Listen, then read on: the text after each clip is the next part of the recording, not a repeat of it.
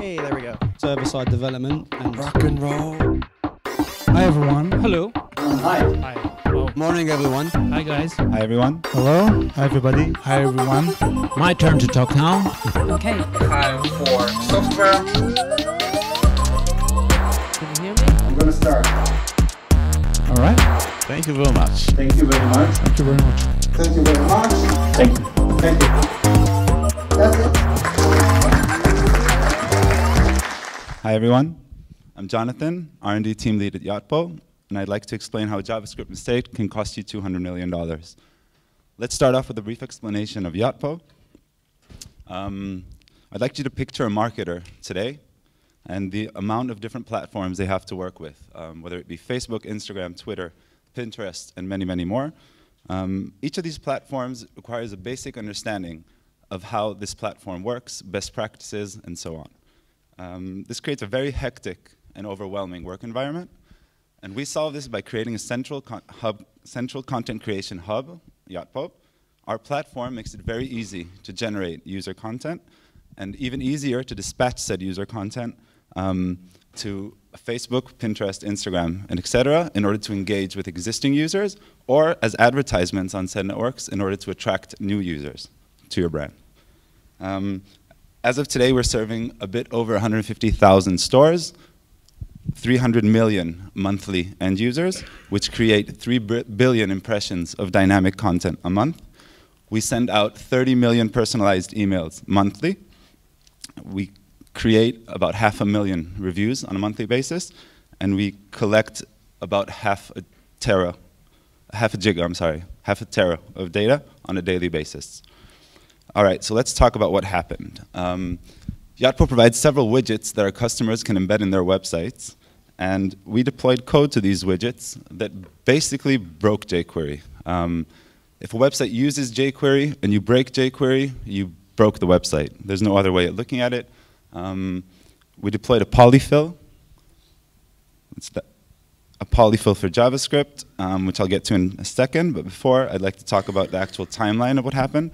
I'm sure a lot of you are wondering how we reached the $200 million figure. So let's dive into that for a sec. We took the average hourly order values of each of our customers who were harmed by this. And the total downtime, as you can see, is about 3.5 hours. So by doing the math, we cost our clients about $200 million. Not a nice thing to do to anyone, especially to people who are paying you money and trust you.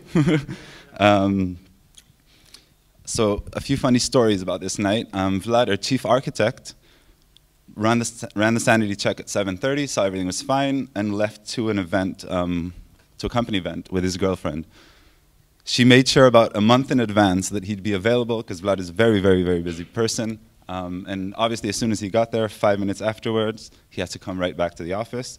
The office was hectic, tons of people, support tickets on Twitter, people were posting on Facebook. We managed to solve everything. I think we headed home at around midnight. And the next morning, Nathaniel, our head of QA, had an interview. And I feel sorry for the interviewee, because he was practically sleeping in front of him. So that wasn't very nice. Let's dive into some code. All right, so as I said, we built a polyfill in JavaScript for the object compact method. We thought we were being safe, because as you can see, we didn't override the existing method. The problem with this is that our widget is very compact and lean, and jQuery is a bit, I have to carefully choose my words right now. It's a bit bigger, let's put it that way.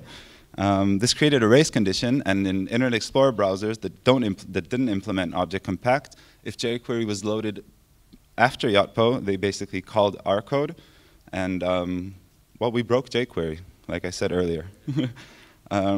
We've learned quite a few lessons from this, which I'd like to share with you in order to avoid this problem for anyone else. So we used to deploy at any time. There were no restrictions whatsoever. We don't do that anymore, no longer after 4, and not at all on Thursdays. Another thing we learned, namespacing. Every polyfill or every method we add to JavaScript today, we keep under the Yotpo object in order to namespace our code and avoid these exact problems.